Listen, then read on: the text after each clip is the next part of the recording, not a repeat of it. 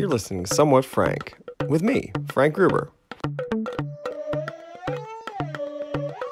After working in the corporate world for a decade, I decided to blaze my own path by co-founding Tech Cocktail, which helped catalyze local startup communities and eventually turned into TechCo Media, a site which grew to millions of readers and was eventually acquired.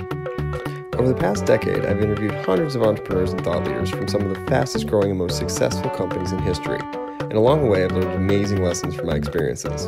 So we're going to talk about startups, tech, innovation, and their intersection with personal life, and anything else on Frank Gruber's mind. So let's get started being Somewhat Frank. Somewhat Frank is produced with the help of Established, my new company. Hello, everybody. It's Frank Gruber, and we're back again with a Somewhat Frank podcast. I'm joined by my longtime friend and colleague and fellow Sasquatch hunter, Johnny Goodtimes Guidos. How you doing, Johnny? Frank, I unfortunately haven't been out looking for Sasquatch lately because I've been self-quarantined for the last 2 months, I feel like. And everything it's been basically the same day over and over again. Does feel like What's that. that? It does feel like that. It feels like Groundhog Day kind of. Work's been busy, so that's a nice distraction. But other than that, I mean, it's basically the same day over and over again. And you try to do as much as you can to mentally, take care of yourself. But it's rough. I'm going to be honest.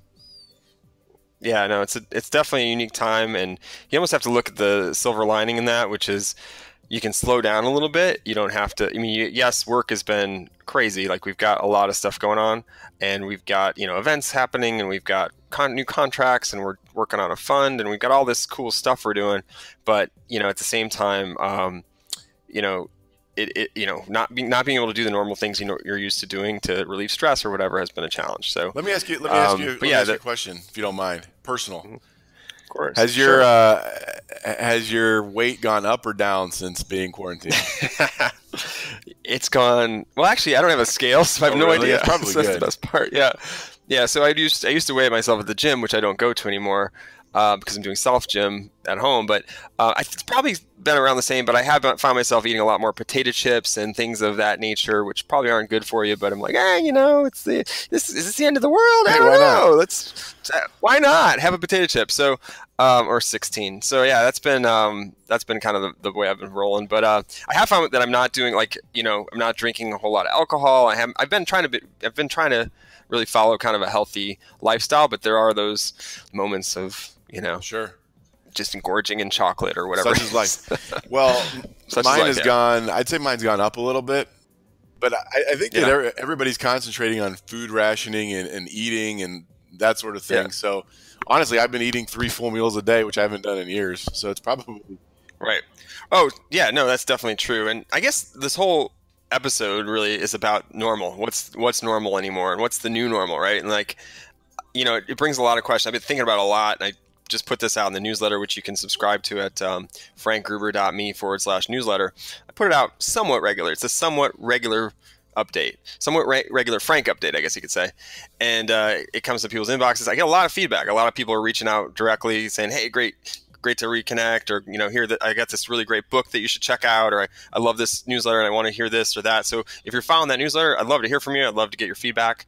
The whole reason I started it was to better connect, because I feel like social is a little bit fragmented and siloed, and I feel like social media, and the tools that are out there. And so I was trying to go back old school with the newsletter last summer when I got up to Maine and started a newsletter.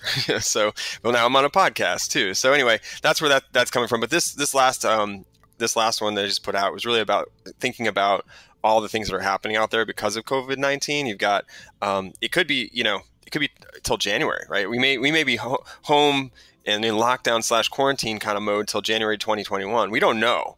And there's indicators out there university. I saw Boston University has already postponed classes till January 2021. Wow. So yeah, and I've heard in the Indianapolis area that they are hoping to return in the fall, but there as a contingency plan, they're preparing and more than likely to come back in 2021. Right, which means it's an interesting time. It means that we won't have college football. We won't have sports. We won't have things like that people are used to, which kind of take your mind off of the day to day. And and also I guess serve some people's gambling habits, but not mine. I'm just saying in general. But yeah, so I guess I don't bet. I used to live in Vegas. I don't have. If I lived in Vegas for 8 years and had vices, I would have been dead. Like, there's That's no true. way, So anyway, yeah. So going back to the point though is, we start thinking about those questions. Is like, what about going to restaurants? And I've read articles now that are included in that newsletter and that are about like the fact that maybe they will start taking your temperature. Every time you go into a restaurant or public place. Disney's thinking about doing that, and it has been tossing that idea around because they want to try to see if they can catch the symptoms of COVID-19 or any other illness before people jump into their parks or restaurants or live, public places, basically. So what do you think about that? How do you feel about getting your temperature taken? The new normal is going to be a weird way of life, but I think we'll all get used to it at some point. I don't know. Right. I mean, giving my temperature, it doesn't really bother me. In fact, it actually gives me a little bit of peace of mind that. What's your temperature right now? A cool 96.3. No, I'm just kidding. I have no idea. Ice cold, right? No, that's what I would have said, but it's not. All right, so temperatures is one of them. There's verification bracelets. There's even startups doing that. LifeKey is a company out of Wyoming. It's a startup that's got this like device. It's a bracelet that you'd wear to kind of show your test results on if you've already had the antibodies for COVID-19, which is pretty cool. You've also got like things like right now, I'm not going to a grocery store. I know people are, but I saw people, some folks I follow on like Twitter or Instagram, I can't remember, posting pictures of them going into the grocery store saying, we'll see if this is a good idea in 14 days, kind of thing. And that's, all joking aside, kind of terrifying. So we've been doing grocery delivery, but it's really hard to do. And we'll talk about that a little bit more later. But, are we going to not go to a grocery store anymore in the future? Yeah, I actually recently had I would say a great experience with Kroger here in Indianapolis. I don't know if they have Kroger nationwide. I think they do to some extent. But anyways, just on their app, just picked out all the food that we wanted and went and pulled up. And there's a phone number there in the parking lot. You called it, gave them your spot number. They came out with a cart full of food, put it right in the trunk. I didn't even really have to roll down my window or anything like that. And drove home. And I mean, the only thing that I was not able to get from an inventory standpoint was paper towels. Everything else, business as usual for the most part. So I don't know, it varies, I'm sure, across the U.S., but for me, it was a real nice experience. And I even said, once this passes, I'll probably grocery shop like that in the future because it was easy, right? I mean, I didn't have to spend an hour walking around, standing in line. They just brought it out to your car. Right. Yeah, no, there's definitely convenience there. And I even saw like they're testing in San Francisco the self-driving car Nuro. I don't know if you've seen this yet. It's brand new. It wasn't in the newsletter, but because it just came out today. But Nuro is a self-driving car. They're going to start. They've approved it to deliver groceries. So it's a robot delivery. So we're literally, because of this, moving more towards like Star Wars, which is pretty cool. Silver lining, I guess. Yeah, I've seen some of that. Like at Purdue, they have that burrito delivery robot that roams around campus and delivers burritos to people. So, right, and we've talked about that before. So I think so basically, what I'm saying is COVID-19 and the things that are happening because of it are making a new normal, and it's pushing us forward in a different direction than what we're used to. So yes, the grocery store is one of them. We'll talk about the grocery experience in a minute, but the other one is face masks in public, like, is that going to be the norm? Do we all need to get really stylish ones because we're all going to be wearing them because they help, keep the spread? And I've even seen face shields can actually work better. So yeah, it's funny nowadays. You're right. And so I think that, mitigating your risk is important. So maybe not face masks on a daily basis, but when you're using mass transit, right, whether it be a train, a bus, a plane, something like that, wearing one, that's probably, you kind of want to shoot for the middle ground. And move on to the next topic. And basically going to the gym. I mean, are we going to go to the gym again? Is that a place you really want to go? I don't know. Like, I think it'd probably be in my best interest, but maybe we should just get a home gym or use an app. Use an app this week called 8Fit, which I use a lot, or I say I used to use a lot until recently. I did it's a HIIT workout, so high intensity workout, and I did it on like Monday, or I think it was Monday. I couldn't walk for the last 2 days. Like I did so many squats in a 7 or 8 minute workout. It was a 21-minute workout, but so it was kind of broke it down in different sectors. I can't feel my legs right now. And so so maybe that's the new approach, is like figuring out some of these apps that are great, that are out there. There's a lot of them that you can use. I used to do a 7-minute workout every day. You know, I did that for like a year straight. And so I think there's a lot of other things you can do. But, you know, obviously I love being able to go to a gym. It's a nice change of scenery when we're all at the house or at home a lot. It's one of those things where you don't realize what you had until it's gone. Like I probably went to the Right. gym once or twice a week for years. And now that I can't have it, I woke up this morning like, man, I want to go every day. Yeah. I want to go every day. I'd love to go to the gym right now. Right, exactly. And yeah, the other one is, speaking of, you don't know what you're going to, what you've got until you miss it kind of thing, is, you know, we've got a lot of people are parents, right, including myself. And so love our children, but like being a school teacher now part-time, you know, juggling that with my wife and I, as we both run a company, that's a challenge. Like, I'm not going to kid you. And I think that's going to continue. And so the question is, are we homeschooling our kids now?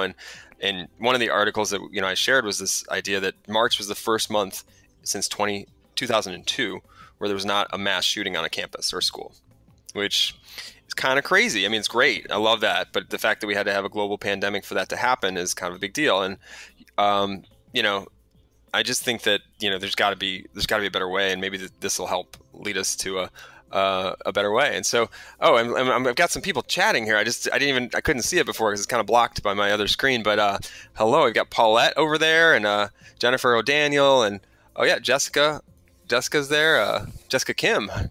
Well, thanks for joining. That was one of the things I was going to say as you were talking, was we have family members viewing us right now. And I know for one thing, I don't have children, but you know, you do, so you can speak to that. But one of the things I've missed is being able to see my parents for the purpose of I don't want to potentially get them sick and vice versa. So it's been hard. That's a challenge.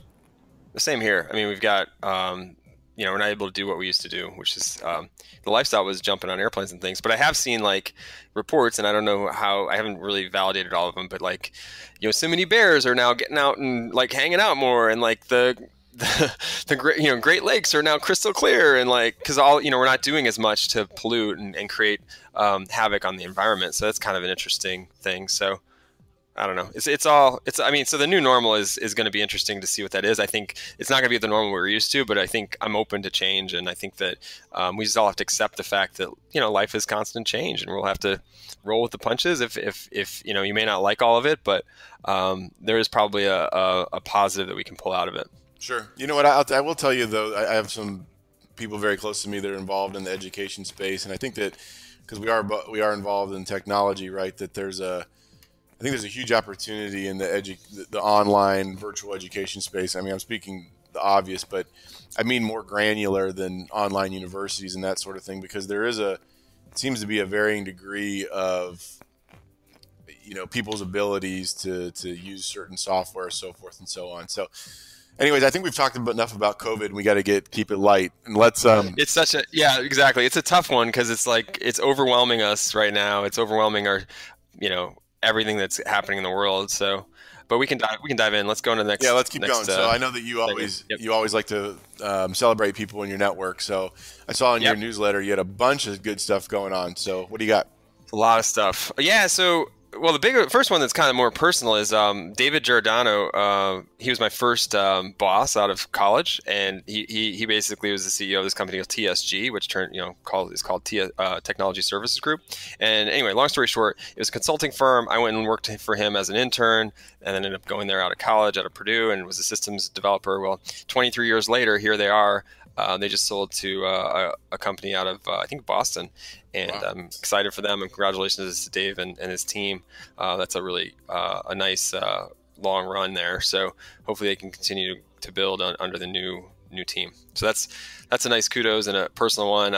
You got Garrett Camp, who's a co-founder of Uber, StumbleUpon, and has Expa now. It's a kind of a hybrid model for generating startups. He just launched a nonprofit effort called every.org. So you can go check it out, every.org, to help support people in need during this ongoing global crisis. So that's a really feel-good one. Dan Petty, he's a designer and product kind of expert out there, wrote a book. It's available for pre-order now. It's called That Portfolio Book. If you go to thatportfoliobook.com, you can learn more about it.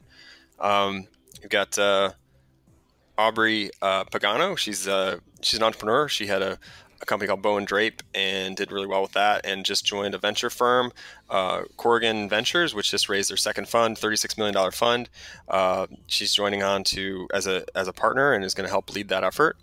John Biggs, who's former editor at TechCrunch, he's just wrote a book as well. A lot of people writing books, a lot of time, a lot of things going on, so a lot of books popping out. And he's wrote a book about getting funding. So it's called Get Funded: The Startup Entrepreneur's Guide to Seriously Successful Fundraising, and it's coming out in June. You can pre-order it now. I've got links in my newsletter. We'll put links into the podcast post as well. And then Brian Solis, longtime friend. I've known him for a while. Great guy. He's an author and futurist. He just joined SalesForce as a Global Innovation Evangelist, which is really cool. He should be able to bring a lot of his insights and analysis and expert advice to SalesForce, which is a force in itself. So yeah, lots going on. Oh, and I forgot one more. Mark Cuban. How could I forget?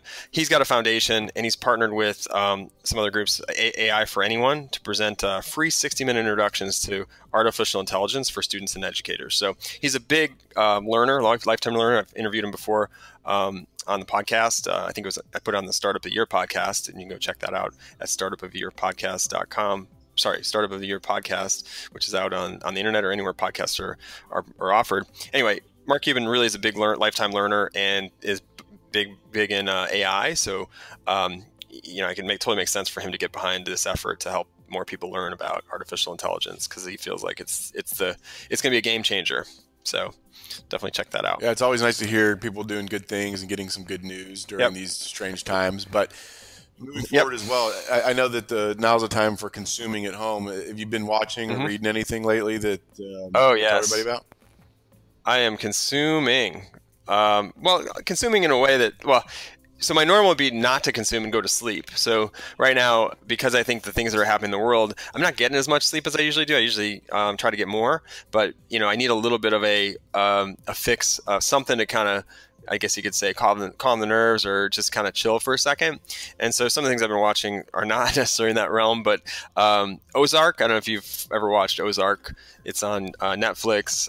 Jason Bateman, really good, kind of suspenseful series, and they're into season 3 now, and they dropped that, I think it was end of March. Anyway, so it's really good. I don't want to spoil it, but you should check it out if you like those types of suspenseful kind of crime / I don't know, drama. Anyway, it's really good. Check it out. And then I always like to follow it up with a little bit of something funny to get some laughs out. So we watch a little short episode of Schitt's Creek, which is on season 6, and they're all out as well. And I think you can watch it on YouTube TV, the 6th season, as well as the Pop TV app, I think has it. And it soon will be on Netflix and probably on Amazon too. So those are some good ones. And then I did finally watch. I'm 4 episodes into Tiger King, which I know we talked about before, but that is a train wreck. Holy smokes! I think that's the appeal. Wow. Yeah, people have been loving it. I can't believe they have all that footage. I mean, it's just crazy. So I'm in episode 4. I don't know how many there are, but you kind of have to keep watching because you want to see what's going to happen. So I'm sure I will. And so the other one is just a lot of live performances. There's live performances from Dave Matthews and Jack Johnson and a lot of different supported things. Our Farm Aid, we had the Willie Nelson and his sons on there this weekend, and it's been really fun to watch everyone kind of perform from their homes to our homes. So that's pretty cool. And then obviously the one you showed me a couple of weeks ago, and now they're on episode 3, is some good news by John Krasinski from the Office fame, as well as now some other, he's in a bunch of movies and whatnot as well. So yeah, we got more people joining the live cast here, which is pretty cool. As we're on Instagram and doing a new thing, trying to share some of the background behind the scenes of Somewhat Frank podcast, how we get it done. Johnny, good time. So what's up next? We got to wrap soon. I know we got some things coming up, but yeah, we have to jump. I was gonna say I've been watching Barry. I think you watched that as well. I love Bill Hader. He's hilarious. It's a nice mix of some action and then some dry comedy. But Yeah, but anyways, buddy, you had said that there's some new testing apps that you've been interested in for the, Hmm. I think for COVID recently. Is that right? Yep. Oh yeah. So there's a bunch of new stuff out there. There's some resources out there. If you're interested in resources around COVID, you can check out the resource page on Startup of the Year, our Startup of the Year website. There's a number of different things. If you got laid off, there's a site called Layoffers, which is basically collecting all the companies that have laid people off and trying to present them with job offers. So that's kind of another helpful one. You mentioned that one about finding groceries. Do you want to share that? Yeah, I don't even remember the name of it, honestly. I shot you a note because basically you were a little frustrated with not being able to find groceries, but it was a great app. I wish I could remember the name of it. Yeah, so basically finding supplies is tough. And, I don't know if you guys have ever had to, like, if you're trying to get, like, Prime Now to deliver, my current flow for Prime Now, because that's the only one that around my area will deliver, is Amazon, which is Whole Foods. So I've got my little cart. I add all my things. I go and I try to then get a delivery time. I go to the delivery time, and guess what happens? There's none available. So then you go back and you wait, and then you try to, like, it says come back later and refresh. So you go back and refresh, but in the meantime, when you come back, they've now removed 3 or 4 items from your cart, and they tell you what they are, but then you have to go find them because they're out of stock. And so you continually do this nonstop back and forth, and you do that for days. I've been doing it now for 5 or 6 days, and I've yet to get an order in. So definitely a lot of flow things you can do to make that better from a product perspective. And I know they're probably overwhelmed with different things happening, and but at the same time, it's super frustrating. So we ended up this weekend, instead of ordering through there, I ended up trying to call. I called around. So the hack for me is call around to local places that are in our area and say, are you guys like packing and doing curbside pickup like you mentioned, and then going and doing that. So it's doing two things. That's shopping local, and it's helping those local companies that are doing groceries to survive. But I still feel like they're not, in doing that, like our groceries were double the amount they normally are, which is fine. You want to help the local folks, but also you end up doing 2 different orders. You end up doing, now I've got to go find the things they didn't have because it's just a smaller grocery store. And now you're trying to like do it at Amazon or whatever again, or Whole Foods. And yet I'm still waiting. So I yesterday I had 3 different times. I went on their website, Prime Now, and said, we're now doing deliveries today. So I was like, yes, I got it. I go in, I get ready to check out and I picked a time. I picked 8 p.m. at night yesterday. And then I went through the next step, which was hit checkout, which is like pay right now. And by the time I did that, guess what? My time was gone. How infuriating is that? It is so infuriating. You think you're going to win and then you don't. So it's like, I've been calling it like Prime Now roulette, or it's like Prime Now lottery. Like, you're going to get groceries. Like, who knows? Maybe. But in the end, like, it's not like I'm starving and we're fine. It's just like, I like to get, really fresh beets and rutabaga. I don't know. You know what I mean? Like, I can't get that at normal places. Well, there's a huge opportunity there, and then it's ripe for Amazon to purchase that technology and roll it into their system, so you don't have people like you don't have to do that anymore, right? It's a queuing system. I mean, it's basically just make their queuing system better, which is more or less, if you just took the process and didn't like keep taking things out of my cart and drive me crazy, and just kind of pushed all the things you want into the, said, okay, we're going to just put this in a queue, and you're going to hold that, whatever that shopping cart is, until the next phase, which is, hey, guess what? We have an opportunity for you, not for everyone, but for you, because you're now in the queue, and now we'll process you. But hey, by the way, we can't get you this yam, and we can't get you this piece of, salmon, and we can't get you this bagel, but we can offer you these other things. Do you want them? Boom, boom, boom, bum, done, doom. I got my thing, and now I'm not like pissed all the time. Right. I think we're working out we're working out our next product right now. Yeah, but you know what I mean? It does. It seems like, I am happy. I have had it work before. I am thankful that it's working. I'm thankful for all the people that are out there doing that, the shopping for us and putting things in there. I'm not trying to say I'm not grateful. I am super grateful. The problem is that it's super frustrating. Yeah. And it's not like, at the end of the day, it's not like it's, we're fine. Like, we have enough kombucha for like a year, but I'm saying, in the big picture, it's super frustrating. You guys up there in Maine probably haven't had lobster in at least 3 or 4 days. It's probably pretty rough. Oh, you know what? We are going to do some lobster pickup. They do curbside pickup, and so we are going to get some this weekend. We talked about. So yeah, you just go over to the local shop, pick some up, and obviously with my I was gonna almost call them mittens, my gloves on, and mask or whatever, and try to like limit the amount of exposure, and then obviously burn all your clothes that you wore. But other than that, you should be good. Well, awesome. groundbreaking stuff as always, Frank. And I know that we have to jump, Yes. so maybe time to wrap it up.